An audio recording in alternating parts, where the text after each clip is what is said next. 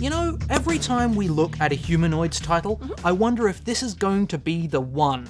The one that we don't like. You know, is the story not going to be up to scratch? Is the artwork not going to thrill us? It's like waiting for the other shoe to drop. And now we're previewing a new title from Humanoids called Clockwerx. Yeah, and what do you reckon, Al? Is this steampunk adventure the story that's going to break the mold? It is not. No, it's really not. It's pretty much another home run for Humanoids here.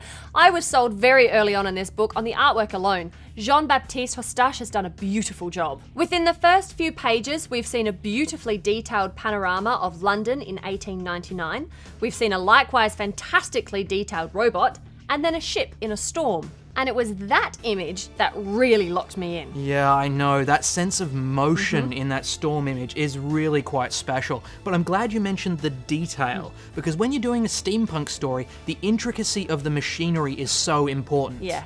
In Clockwerx more than most, because the focus of the story is largely on massive robot suits referred to as clocks.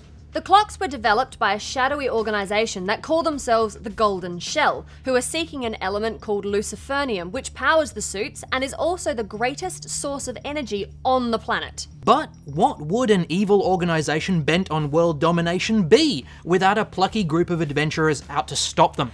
Apart from successful, obviously. Yeah.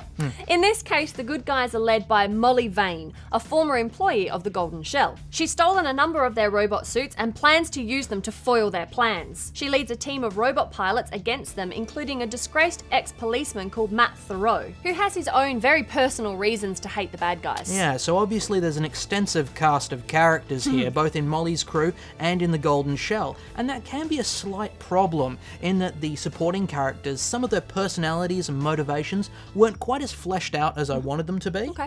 That said, the leads are fully realised characters that you feel instinctively drawn to. I think the writers, Jason Henderson, Tony Salvaggio and Izu, have created a really fantastic adventure story that you can either fire straight through on the action or spend hours on just drinking in the artwork. This is obviously a buy from me. Now, I didn't have the problem with the personalities. I think everybody was fleshed out enough without anything becoming over-laboured.